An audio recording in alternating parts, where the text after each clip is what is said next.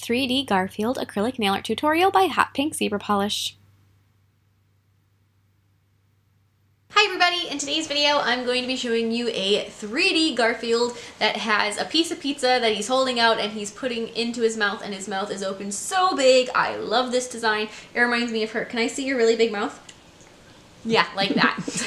I hope you guys like it as much as I do, and I do have a bunch of other Garfield designs and I'll put links for them in the description box below, so check those out if you've missed them, and I'll see you next time. Bye!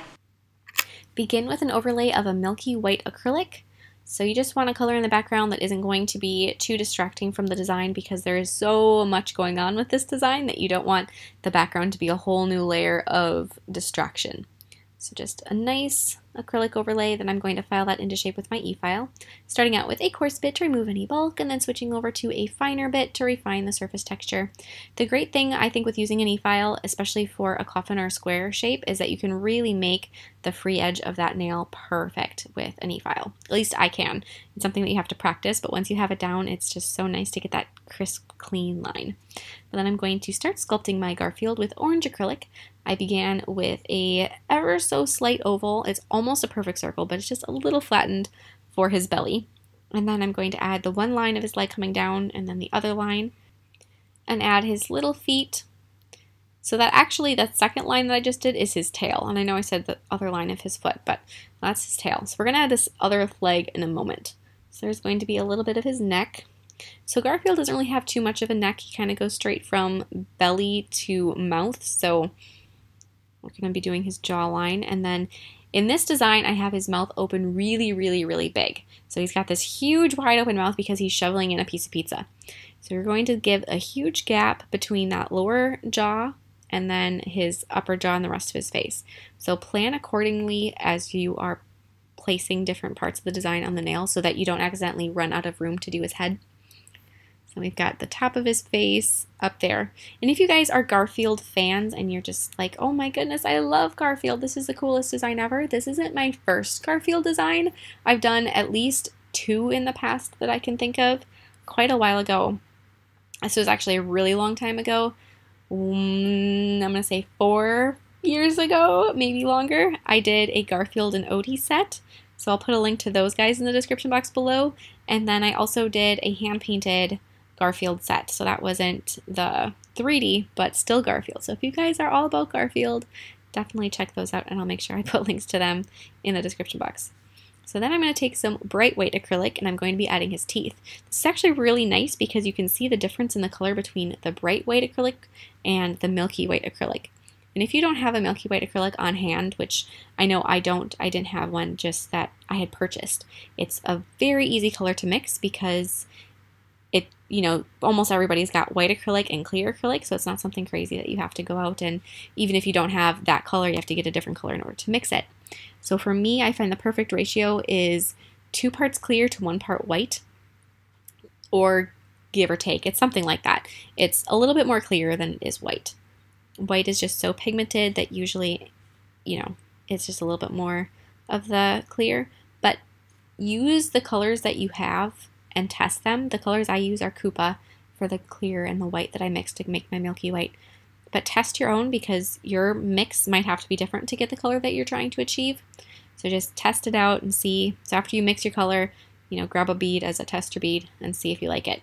If you want to know more about mixing acrylic, I have a video on that too, so I can put a link to that in the description box if you're curious and you haven't seen that one yet and you're just like, mixing acrylic, I've never heard of such a thing. It's just like mixing paint. So if you want to know more, go there.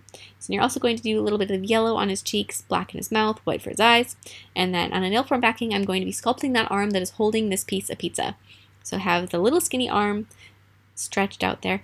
And if you want to, if you're not quite as spatially aware and you don't necessarily know for sure if you're going to sculpt this the right size, one thing that I find helps, if that's how you're feeling, like, oh my goodness, it's going to be the right size, is it going to look correct, is if you're making a press on like I am, set that nail next to the piece that you're sculpting on the nail form backing so that you can tell and you can look back and forth to make sure you're sculpting the right size.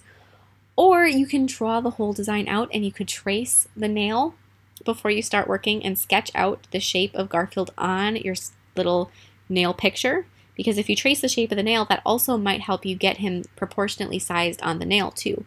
just something that can help. And then you'd have the little drawing of the arm with the piece of pizza that you could just sculpt on top of. So 2 things that can help if you don't feel confident in just sculpting it with no references. But then I'm going to glue that arm holding the piece of pizza onto my Garfield, like so, until it sets up enough that it's not going to fall off or move on me. And then I'm going to take some clear acrylic underneath the arm, just because that glue isn't very secure. It's not going to hold it for very long. It's just a very temporary fix. And I'm also going to layer a little bit of clear acrylic all the way up the back of the pizza to strengthen it so it doesn't crack or break off too easily. And then place some more of the orange acrylic on the arm, blending it into the body so there's not a weird transition. So I'm going to be outlining my Garfield slightly with diluted black paint.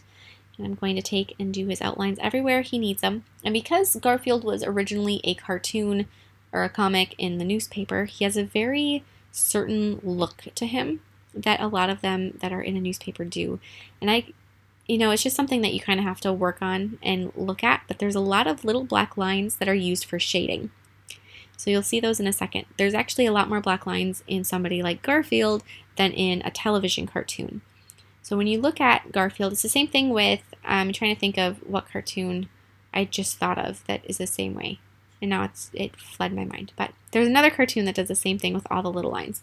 So there's a couple extra lines on his ears.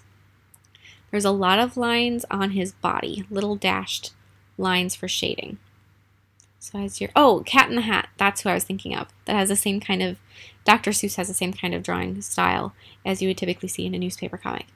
So add some little white highlights on his teeth, like so. But then as you start going down his back and his face more, and I usually do all of this at one time, so I'll do all the rest of that outlining. But when you're going down his body, there's these just little flicks of the brush. And my recommendation for doing those is it's too easy to get stuck in your head and try to make those lines perfect, and they don't need to be perfect. You just want to, I'm going to tell you to speed up your working pace, which is going to sound crazy because usually I'm somebody that preaches, take your time, do things slowly, don't rush. But for this, I don't know if you guys can tell, I know my video is sped up, but these lines go fast. So just whip them out, do little teeny tiny strokes of your brush, use a tiny amount of paint on your brush because that's where this can go wrong, but then just do little flick, flick, flick, flick, flick with your brush and get them all on there. Doesn't take long, and the faster you go, the better it seems to work out. So good luck. But then after you have that done, I'm going to apply a layer of gel sealer over the background, some matte top coat over Mr. Garfield, and he is done. I love this nail. It's so cute. I always read the Sunday comics with my dad when I was little. Now he's doing it with Melody, which is so cute. But I hope you guys like this design and take me in any recreations, and I will see you next time. Bye!